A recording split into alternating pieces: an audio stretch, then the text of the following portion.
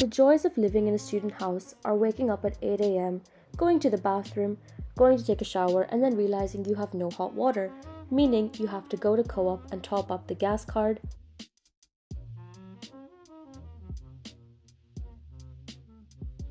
Hello, welcome back to my channel, and welcome to like a day in my life, but this is like a post-essay, me trying to get my life together kind of day. I have not slept properly, I've not eaten properly, I am so dehydrated, like I've barely drank any water for the past few days, and overall like everything is just really messy around me, and I kind of need to like sort all of that out and revise for an exam. So recently I've been going to the library a lot more. I used to not be a library person in year 1, however I actually like the trek to the library now. I go through botanic, I do a little bit of procrastination to try and find the perfect seat, and then I sit down and basically take up the entire table with my stuff. I really needed to do anatomy because I wasn't scoring very well in like those mock quizzes we get, so I thought let me try and make a mind map of all the things that we've done so far. Specifically, this was neuroanatomy.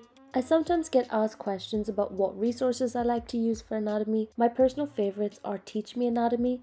I like KenHub as well for their diagrams, although I think sometimes KenHub is slightly too detailed. I also really like using Geeky Medics. I use their platform a lot, especially when I'm trying to understand sort of the clinical context behind what I'm learning. I think it makes more sense to do anatomy first and then move on to physiology and then pathology, and Geeky Medics, like, they organize their website very well.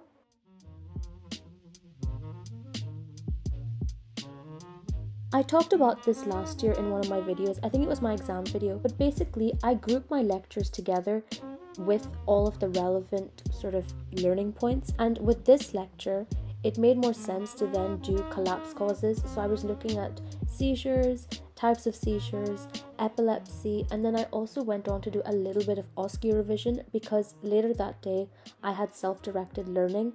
So I basically was trying to cover a lot of content in like a short amount of time, but I sometimes find that to be very efficient when it comes to studying because it's sort of like a crash course almost. So this was like a crash course in neuroscience and pathology for me.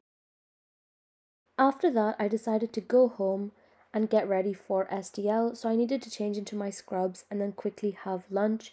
I made this really nice za'atar cheese and cucumber sandwich. It was very, very simple but very tasty. I don't have my glasses on, so I really hope the mess behind me cannot be seen. So I've just come back from my SDL, which is self-directed learning. Essentially, all you're doing is practicing a bunch of clinical skills. So I practiced pretty much everything, I think. The one thing I find really, really difficult is blood pressure. I think I've spoken about this before, but I actually failed that station in my OSCE because I did it so badly. So this time, the fact that I could hear the blood pressure and well, you can't hear the blood pressure, you can hear like the sounds.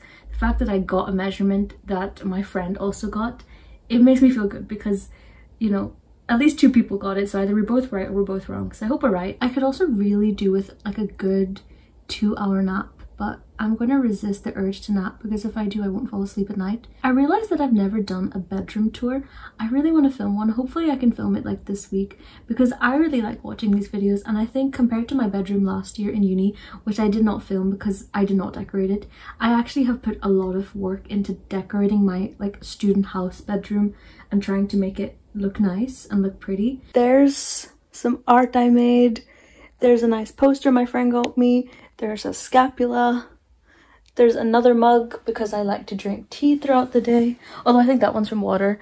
Yeah, I'll show my proper room. This bedroom is quite dark.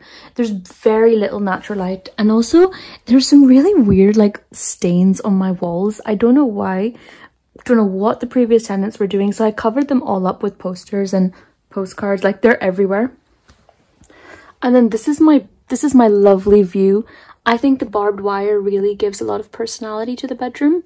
It makes me feel so safe. Basically, whenever we turn our gas heating on, this happens outside my bedroom.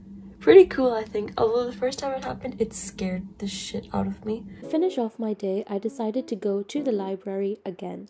I tried to do work in the house, but then I got distracted with cooking and cleaning, and I thought, you know what? Let me put on a nice outfit and go to the biomed library. Then I decided to go for another walk to my friend's house. before going back home. It was quite a nice way to just end the day because it had been a pretty busy day in general. And yeah, that was my day in the life at medical school. Thank you for watching, and I'll see you very soon for another video. Bye!